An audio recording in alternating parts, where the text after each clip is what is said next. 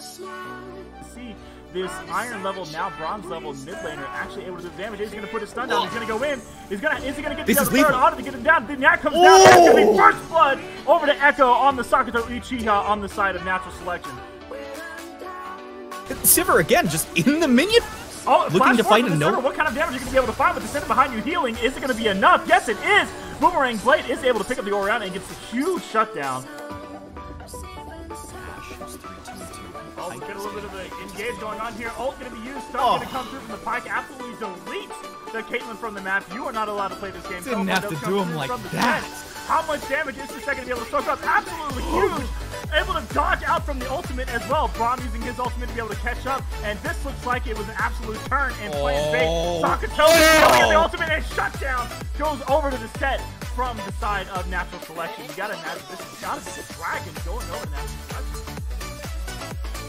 I think that ult hits them shoulder there, and I really want to see that used. Oh, but the Mordekaiser actually might be caught out here by the Jin. The W is going to be able to land, but that's going to be a lot of damage coming out. Oh my goodness, Kassadin almost going to fall. Lulu going to be able to use the ultimate, keep him alive. Janet coming in as well, coming clutch for her team. So many deaths coming through, but that is going to be an advantage over here to Fnatic. Are they going to be able to find the advantage? No, Shockwave is going to whiff from the Orianna, and it looks like Jin might be able to get away, but Amumu is here. Maokai trying to dissuade the gauge with a huge critical from Caitlyn. That is a lot of damage, but now Mordekaiser going to fall. Actually getting caught out here from the Jin, and the Maokai still has a full health, but the Caitlyn might actually not be able to have the damage.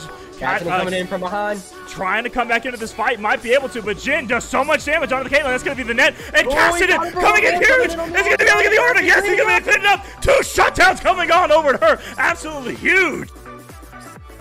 One. That's exactly what you want. Oh, Xayah with the clean sidesteps, though, has bought some time for Fiddlesticks to come in, who does have ultimate. Going to be able to use it. Going to go in, lots of bombs, and that's going to be a lot of damage. And that will be Xayah picking up a double kill. So just as you were saying, Xayah needs these kills to come in thick and fast. They're coming to her. It's almost like she's got her mouth wide open, and here comes the choo-choo train because the feeding is beginning. Going to go in. Morgana actually might have got caught out a little bit. The fear was so good coming out of the Fiddlesticks. And that means the binding's going to land onto the Xayah. How much damage is going to come through? Here comes Shin, but the ultimate does come in clutch from the Zillion. Able to get it in. He's able to do it, but here comes the Galio doing such amazing work for his team, staying alive and doing the great things, and Jax has come in. Here comes a Janitor for the cleanup kill. Lucian, you're not going to be able to do anything there, but actually still wants to go in. Ultimate having to be popped, but no. Jax is fine, baby. He's fine. But doable. Oh no! Zillion's gonna get deleted, but Ultimate will be available. That's gonna be the Fiddlesticks actually ulting over. Galio coming in clutch, so that's actually a bait. Good job, Zillion. Didn't think you had it in you. It's like oh no! Here comes Shin trying to teleport in. Jack's unable to get the kill, but we'll be able to pick it up eventually. But that is going to be the Shin coming in as well. But that will be Lucian falling low. Flash forward used by multiple members here. Counter Strike not going to be able to land, but that will be just a 1-for-1 trade. No, sorry, 1-for-2 because Morgana fell as well. Oh my goodness, there's so much damage onto the Zyra. Caitlyn able to land the crits, will be able to pick it up, and the Vigar cage is going to lock down too. That's going to be more damage onto the Kai'Sa, who will use her ultimate, but is going to be shut down by the Warwick. And oh no, I think you're right. They should have just conceded the dragon there. Now Camille wants to go in, able to catch out the Nunu. Shield is going to be on her. She's going to be able to take a lot of damage. That's so much return onto the Nunu. She is incredibly fed, and Ornn trying to catch out and do a little bit of damage is able to pick up the Morgana, but will fall to the rest of the team from BSB, and that will be a dragon pickup for their side here. Who's going to be caught out here? There's going to be flash forward from the Zyra. Will be able to get her ultimate off. There's going to be a lot of damage coming out. Ornhorn coming in as well, getting the knockup onto the Vigar. Will be able to lead down from the map, and that's going to be Kai'Sa going in onto the Camille. Not getting engaged on by the Not getting engaged on by the Oh, but this is 5-man over. They're doing exactly what you told them not to. That's going to be ultimate coming out. Gargoyle Stone Plate is going to be used as well, but that's going to be Kai'Sa picking with the first kill. Zyra ultimate come out. Camille not able to find the damage. That's going to be knocked up. And Shyvana's actually here. That was so much damage. Great Wombo combo coming out. Double kill picked up for the Ornn, and that's going to be the execution coming out from the Kai'Sa with that Acathian Rain. the weak and the strong sides of the game. But that's going to be Nunu taking a lot of damage. Going to have to use some abilities to be able to get away from that.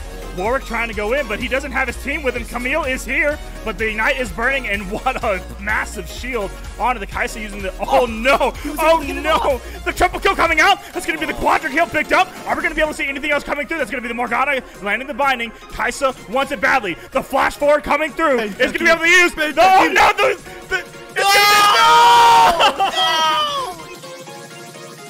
Onto the bot lane is going to miss, but that's going to be flash forward. Great shockwave, but that's going to be flash out from the Ahri, who does not have the ultimate available. Used most of that to find more damage. It's going to be a lot of damage going on to the Ahri as well, and she's going to fall. Shin teleport and ultimate is not going to be enough to keep his mid laner alive, and still looks like Shin might have been caught out too much. It's going to be a flash forward coming in from the Rakan here. Is able to land the knockup, but there is just not enough damage. Skarner doesn't have it, but Orianna is still falling low. The auto attacks from the Rakan might be able to finish it up. That is going to be shut down coming over to the Skarner, and great flash forward from the Xayah. Might be able to pick up the Amumu here and get another shutdown for herself. Yes, Obama, bruh, able to come up with that clean kill, and that is the power of Xayah. Even low, it's going to be ultimate use as well. Feather Recall not going to lock down, but going to walk face forward into the Thresh Hook. So unfortunate.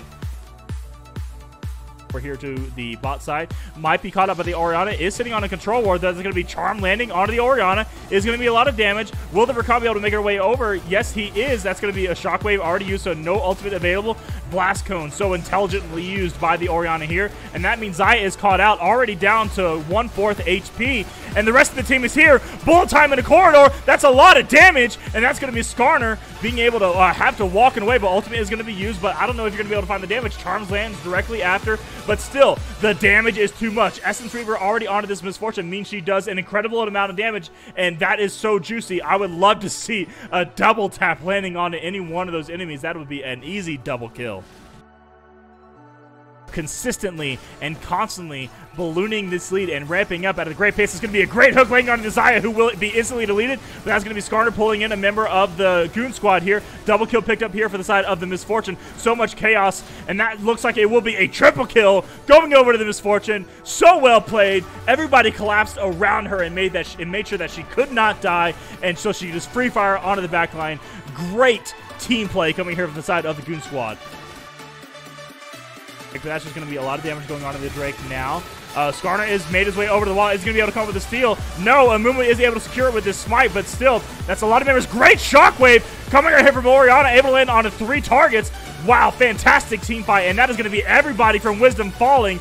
Olaf will give chase with the Ahri, who's the only member left, is going to flash forward with the ultimate, basically taking the charm to the face, and that is going to be an effective chase down. Ace here for Goon Squad. Rakan is going to see the Orianna. Might be able to catch her out. Flash going to have to be used from the Orianna in order to get it away. Blast Cone is available. Shin teleport ultimate used in order to try and catch this Orianna. Will successfully do so. Quickness is able to land, but bullet time coming in into another corridor. Great use of that ultimate. It's going to be Rakan falling already, and Xayah has fallen shortly after. This is now a 4v3. The Ahri is going to try and land her Qs. That's going to be a shockwave onto the Skarner, who will have a lot of damage, barely missing onto the charm. But flash forward from the Ahri, falling down of the Knight as well, is going to be able to pick up another kill. But still, 4 members down here from the side of Team Wisdom.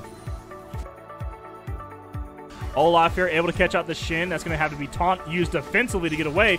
Ultimate already popped here from the Olaf, trying to chase down 2 members. W from the Shin is going to block a little bit of the auto click, so Reckless Swing will still be able to pick up the kill. Now Olaf trying to 1v4. He might be able to do it. Quickness going to come out here. Bullet time coming in as well, landing on the multiple members. That's going to be the Skarner shut down as well. And Olaf able to successfully pull off the 1v4. His team came in slowly behind him, and that looks like it's going to be a game-winning push here. Heal used from the Misfortune. Wanting to get a little bit of extra movement speed. Amumu is making his way forward as well. The target is the Nexus turrets. Bandit's going to be used aggressively to get a little bit closer to these turrets. Xayah does not have the damage. Ultimately going to have to be used early. Might not be able to catch out anyone. Is going to be able to catch 3 members with the Feather Recall on the stun. But still, that is too many members from the Goon Squad. This is going to be an easy game pickup. The Nexus will fall, and Goon Squad able to take an easy Game 1 victory here in the ESDL Week 4 matchup.